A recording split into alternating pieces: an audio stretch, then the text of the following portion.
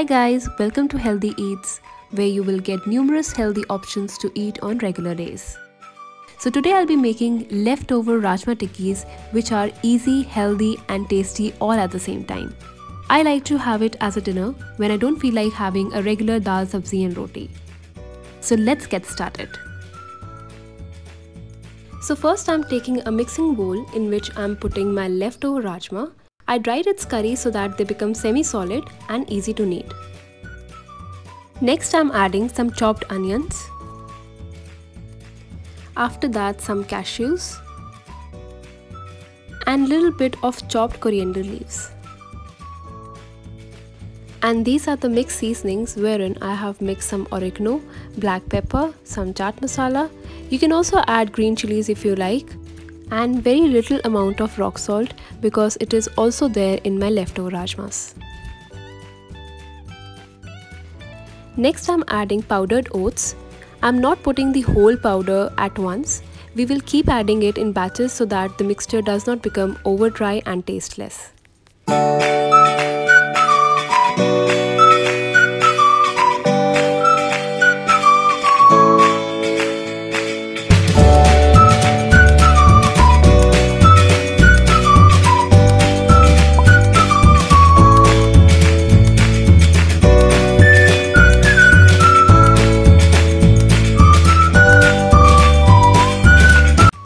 Now I have greased my hands so that the mixture does not stick, and making tikkis out of the mixture and flattening them so that they can cook evenly.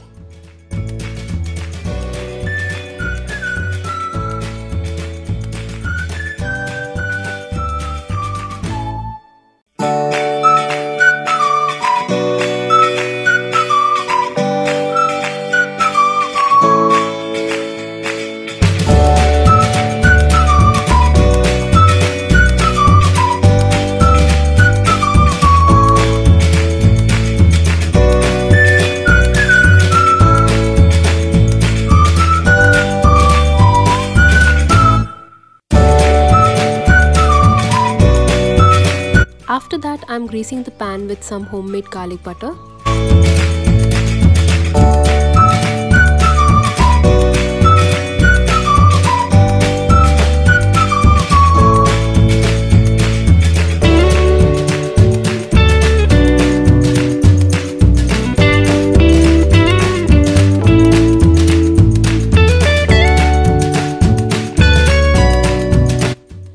Flip them after 2 to 3 minutes and cook the tikkis from both the sides.